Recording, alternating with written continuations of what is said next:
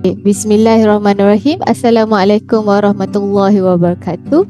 Welcome to our Mental Health Day podcast for today with the topic Self-Harm Among Adolescents. And today we have been honored and been grateful because we have a guest from that fly from Indonesia. Let me introduce our speaker.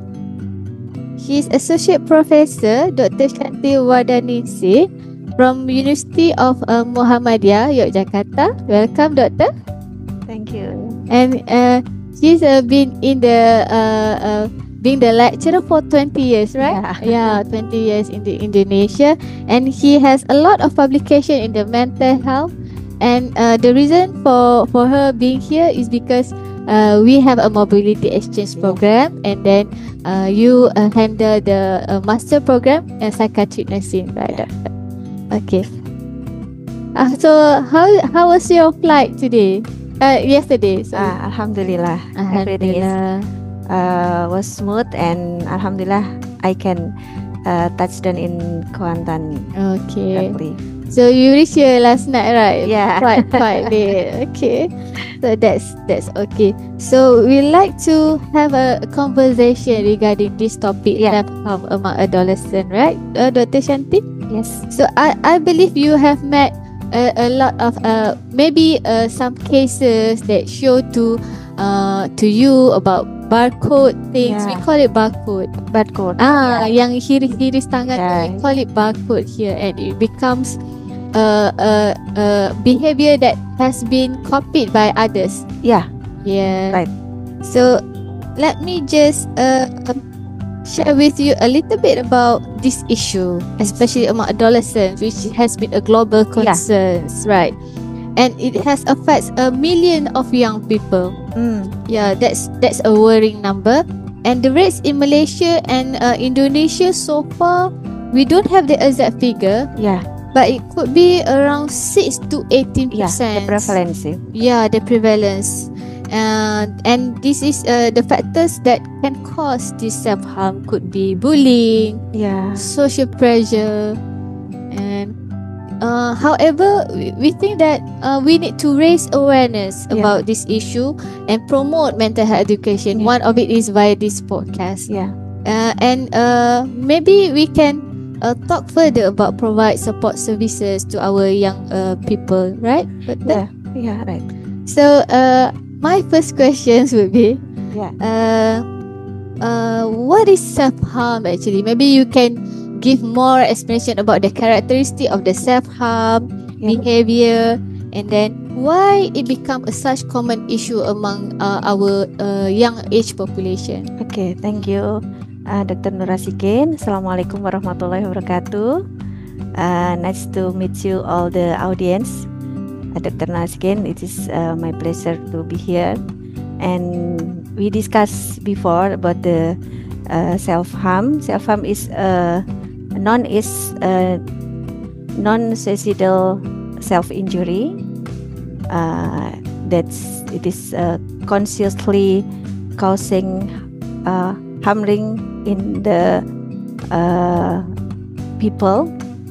They hurt their own body, part of body, such as like you talked about the burning, scarring, and also heart and everything. And not only, but another reference, it's also not self-injury. Self-harm is not also self-injury, but also self-hurt. Self-hurt is an act with hurt than ourselves, like they driving in damaged manner, driving a motorcycle or a car in the damaging manner. They not obey the traffic regulation, and also they consciously not eat for several days. So like a total neglect to self. Totally neglects themselves. This is the self-harm itself. So the now is the act for hurt themselves is variety. Maybe they're trying to hurt or harm in another way. Anything can they do. Yeah. So I think I really like the explanation, because maybe our people think that self-harm is a behavior that cutting themselves using It's the knife. It's right? not intends to be not intends to suicide, Yes. but they just only want to hurt themselves. Yeah. Maybe it's intentional or without any intention. And yeah, because and then without any intention. I think that is a real concern nowadays. Yeah. And why it's happened to among the adolescents? Because as we know that I think this is some factor that's influenced that the behavior. First is because of they in an adolescence, the development in their they want to know identity, their identity. Yes, as we know, in adolescence, people, the development of the brain, especially is pre-cortex, it's still ongoing. And that's as we know, the pre-cortex is including to how to problem solving, and also to control their mind and emotion. So in this condition, they in adolescence is still difficulty to regulate their emotion. Difficulty to regulating emotion. And another cause is because, as Dr. Nurasikin talked about before, that about the social pressure, and also peer group pressure. Like isolating by their friends, rejection, and also bullying. And also they want to do something, but they worthless to do. That also include body shaming. Body shaming is also which is quite popular nowadays, especially among females who got puberty, the change of the body fat and so on. Right. So I believe that you already we already discussed about the reasons for these young people get involved into this kind of behavior, self-harm behavior. Then let's move into psychotherapies. Is there any particular therapies or include the support system available? Maybe you can share from the point of view in Indonesia first. In Indonesia is we do some psychotherapy that common in the therapists give to the people with self-harm is first is cognitive behavior therapy, and also is important to family therapy, because as we know, they need the support from their family, and also peer therapy. It's also peer therapy. And then AMRD. What is A movement? AMDR. AMDR. So this is for one of the causes of self-harm is traumatic. So AMDR is common to do to reduce the traumatic event. So that they can feel emotionally. They're thinking about the. And also hypnotherapies. Hypnotherapies. So these are some of the therapies that are available in Indonesia. Okay. And then let's talk about the role of the school as yeah. well as communities Okay. in large in order to promote mental health activities for all adolescents, not just focusing on the self-harm Okay. adolescents. Yeah. In the school is first is we have to build awareness about mental health. Yeah. It is an important one. Like sometimes it's still in the old generation said that bullying is not really happen. I see. Yeah, that's a kidding. It's just a kidding. Easy. Yeah, it's not bullying, but it is important to what is it? The socialization about the awareness in mental health, and then is the program. The program is important for prevention is a screening. It is important to know the screening. It is not only about the self-harm, yeah, Dr. Nurasikin, but common mental health issues. We have to know in the adolescents we give some screening, the tools with the screening. Can you give an example of the tools that you use? In Indonesia, we use SRQ, SDQ for the adolescents. For the adolescents. Yeah, and the school, junior high school and also senior high school, we can use SRQ. But for the elementary school and also junior high school, we SDQ. We use SDQ. It's a simpler version. Yeah, simply to understand by the parent is also the student as well to answer the screening. So let's highlight the roles. Yeah. The roles of maybe who is actually our targeted individuals that is responsible to run this mental health program. All part in the school, I think. All people in the school. Not only the student but also the teacher.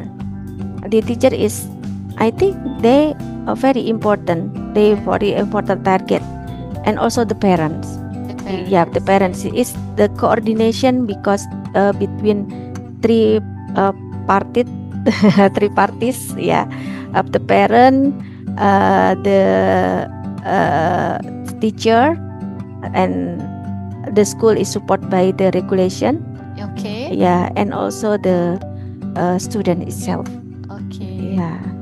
I would like to highlight this important issue as well, because we also involved in the mental health program that we run at the schools, sponsored by one of the NGOs in Malaysia. And then one of the things that we also concern are about the involvement of not just the school counselors in Malaysia, but also probably the headmaster, the teachers, and also the parents. Yeah. And we are yet to bring all these people together to unite and give awareness about this issue. Not just give the big responsibility to the school counselors. So I believe this is an important important strategy that we need to tackle in Malaysia as well as in Indonesia. Yeah, in Indonesia too. Yeah, and then we did also highlight about the need for the policy change. Especially in education system.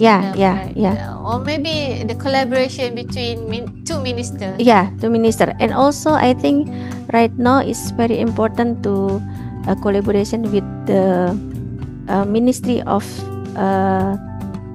what is it? Communication.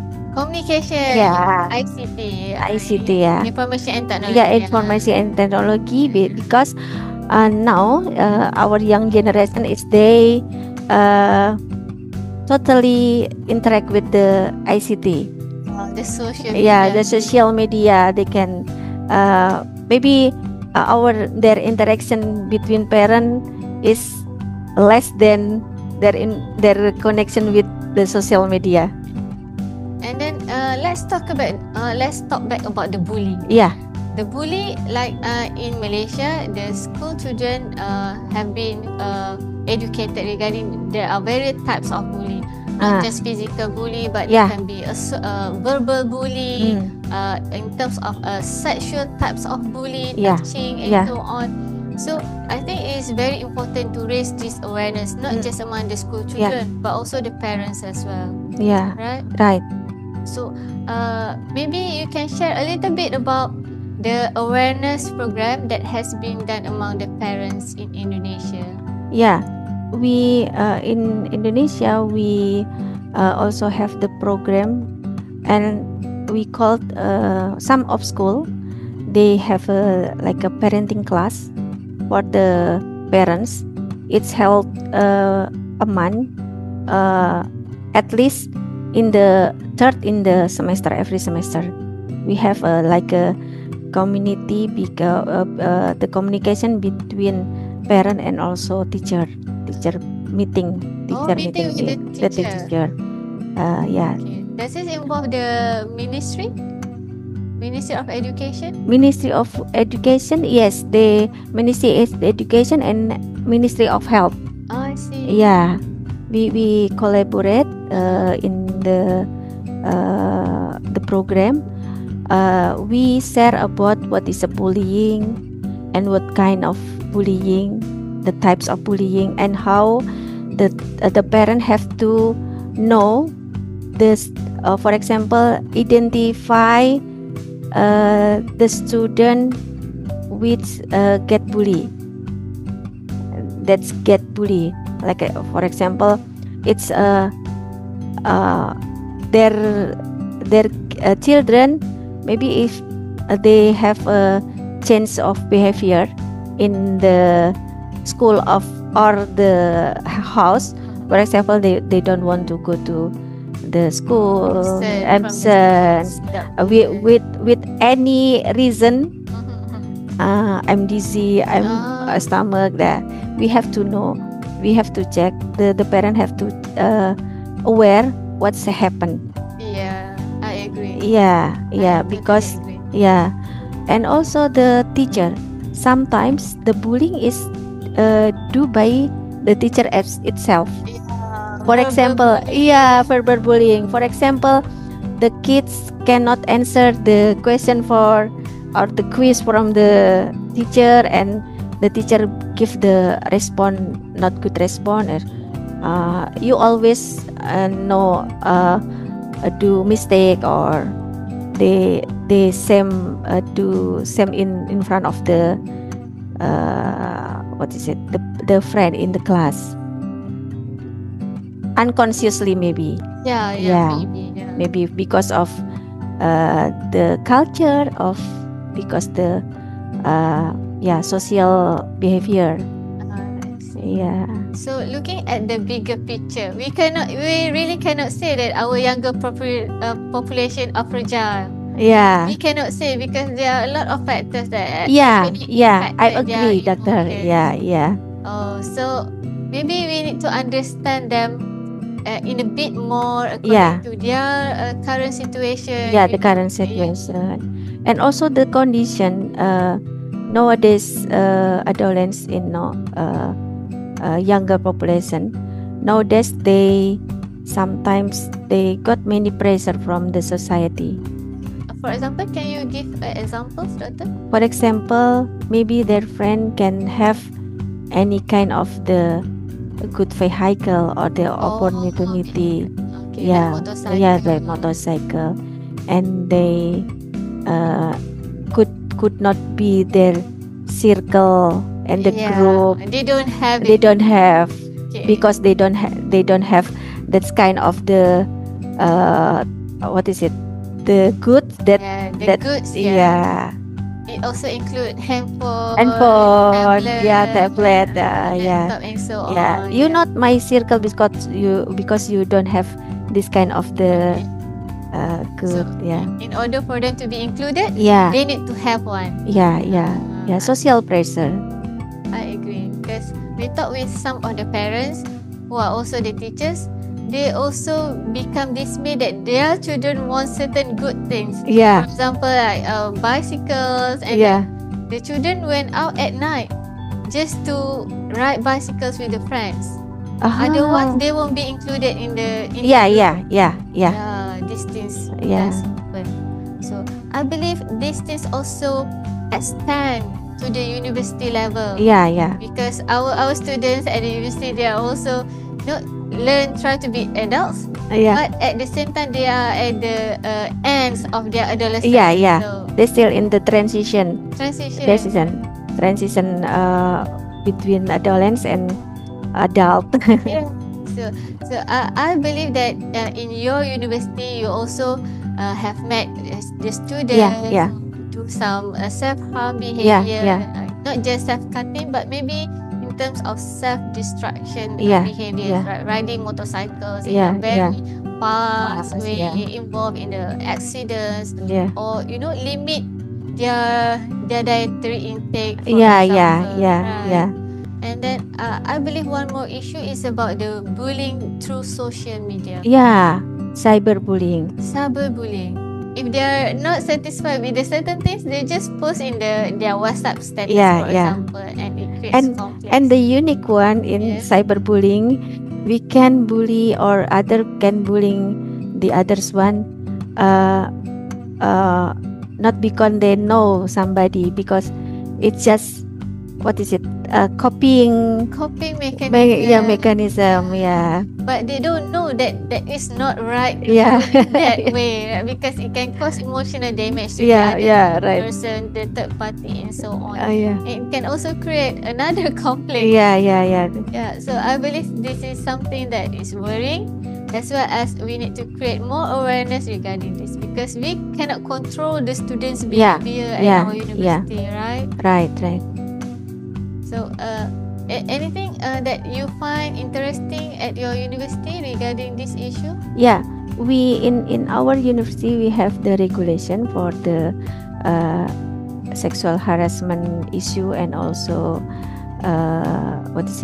not only the nafsa, alcohol and addiction. We protect our university. It's called Kampus Sehat Senyaman Taman.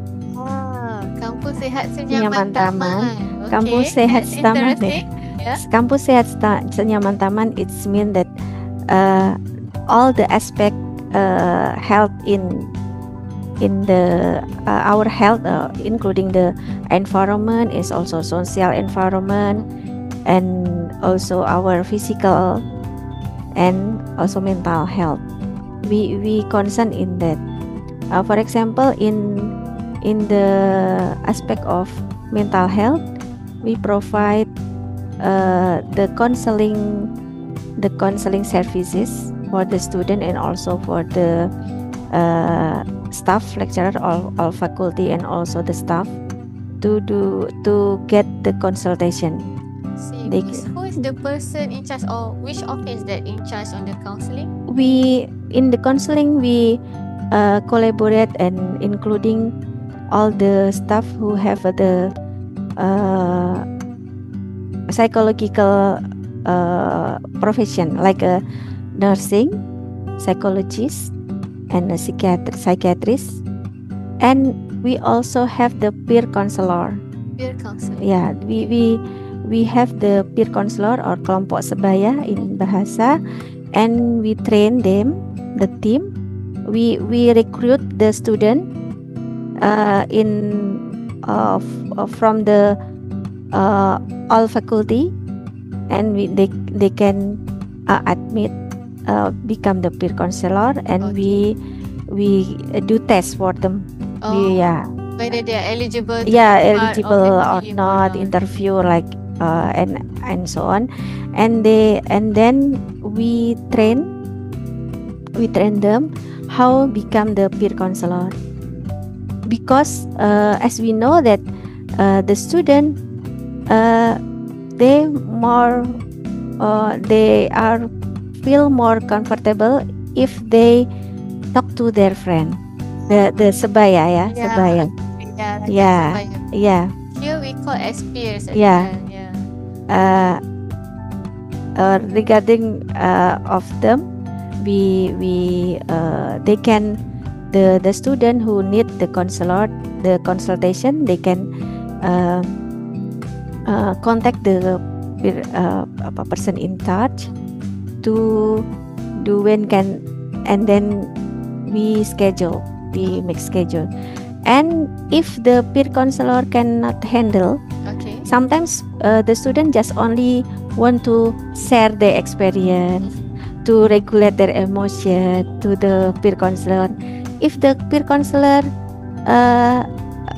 find that the student need the profession, so the psychiatrist and also the psychologist or nursing psychologist, psychiatric nurse, I mean, they can refer to the more professional.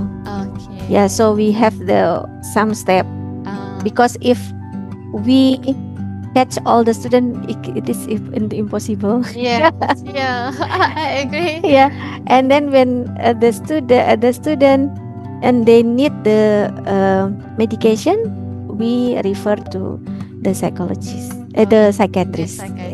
Yeah. I think also I find it interesting over there because you already established a system of support within the university, and maybe it's something that we can learn more about it rather than just do research. Yeah. So in your opinion, how can we advise, give like some soft advice to those adolescents to think back about maybe this is the time for them not to do this self-harm behavior? I see. Yeah. So doctor, that's we have to do some step. Yeah. For example, the causes is related to the causes of the self-harm. So we have to assess first. Assess what the causes of the self-harm behavior that they do. For example, when they cannot regulate the emotion, so we teach.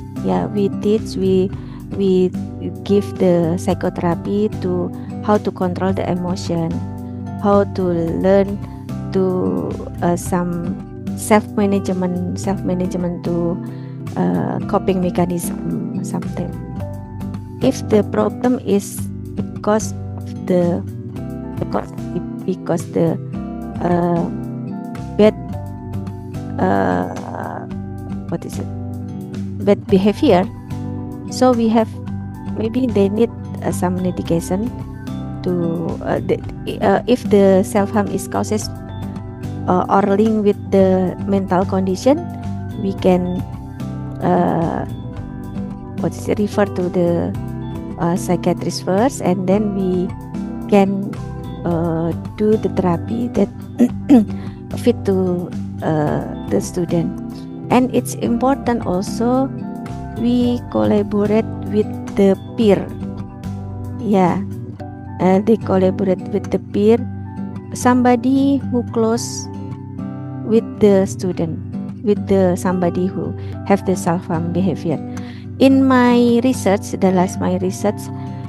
we do interview, or we do qualitative research with among the student who have the history of self-harm, what they need to recover to the self-harm behavior.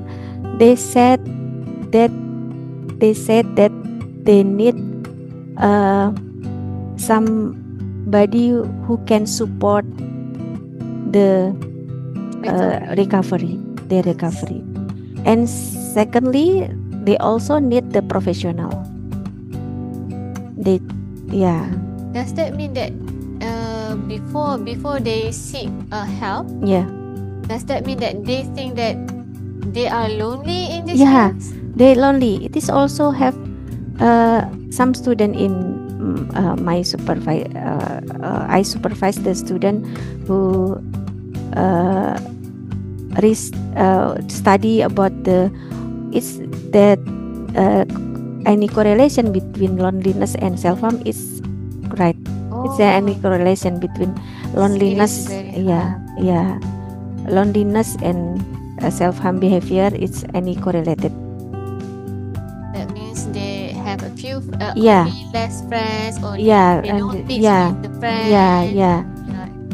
Maybe they are being preoccupied with the behavior because of that social rejection. And we as the supporting people or someone who support or the company the student with the self-harm behavior, please don't be judging. Don't be judging. Don't judge, and they need times to recovery, they heal, and just listen, and also always support them. Okay. So what is your advice to the parents? It is for the parents is first they have to know to identify the student, the people or the student in adolescence, know the classification of self-harm. For example, identity the physically, the physique, we can monitor as well in the part which height, for example in the length, the height, and also the abdomen. Sometimes we don't know where to look at which part of the body that has been injured until they show to us, right? So I do agree in that. And also the parents need to monitor and know the behavior, the changing behavior, for example the isolation behavior, and refusing some activity together with the family. Could be they have the self-harm behavior. So as a parents, we need to spend more time with our kids. That's the main point. The main point. And I forgot to talk about the self-harm itself. It's because they want to desire the relief and numbness through this kind of behaviors. Through the kind of behavior, they want to desire numbness. That means they don't experience the pain. They don't have the it's what happened to me. What is it? They numbness. Mati rasa mati rasa. Numbness and they said that through the behavior they can still release what kind of pain that they can feel. So it is very important for the parents to bring your children fast for the help. And maybe this is maybe we can maybe the parent will find the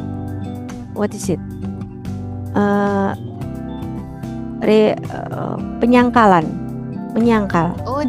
Deny the behavior, and then because this is a sensitive conversation, I think. So the parent, please don't be judging your kids. Please be open to your kids. Please be open to kids and bring them to the professional. It is important. This is very important. So I do agree with that, and I think the parents need to really monitor, spend time to understand, treat your children like your friends. Don't put the hierarchy, and don't ever neglect their emotion and rejection. So I believe that's true. And what is your message to the school authorities or university authorities? About this issue, the self-harm issues. Yes. The self-harm issues is really real. Sometimes it is not taboo to talk about the self-harm. I mean, we have to aware for this issue, so we can fight together, and we can protect our student from any kind of the mental health issues. Yeah, our future generation. Yeah, they are of our future generation. Future leaders. Those will lead the nations when we die. Yeah. So I think in a short sentence, or maybe in a sweet way, Yeah. what is your advice to the listener, whoever they are? Well, mental health issue is an important in our life, because no health without mental health. Yes. So we have to aware for the mental health issue, and all of us can be the safe environment for our generation. So please love them and make the society which safe for them. Thank you. Thank you so much. So I would like to thank a lot of You're welcome, Doctor. to Dr. Shanti, because I think this is a sharing of knowledge as well as experience. Maybe that we can improve. It's something that we can improve in Malaysia. And it is clear that while self-harm among adolescents is a complex and troubling issue, so there are steps that we all can take together. Not just give to somebody to handle it, but we need to, as a parents, educator, as friends, we need to collaborate and to support those who are struggling. Yeah. And for those who are struggling, you are not alone. Yeah. Okay, just remember, you are not alone. You need to be brave to speak to someone about your issue. Okay, I think that's the most important thing. So to those listeners, if you have someone who deal with the self-harm behavior, approach them in an empathy way, in a very open, non-judgmental, Dr. Shanti. So do not hesitate to bring your friends. Yeah. If your friends is not brave enough to out of their safe environment, you need to advise them to get help. So there are always resources available, and we are still improving our mental health services. We will continue to support the mental health issues in Malaysia. So I think that's all for today. Thank you so much. Thank you, Dr. Nurasikin. To the viewers, Assalamualaikum, and thank you for watching. Waalaikumsalam warahmatullahi wabarakatuh.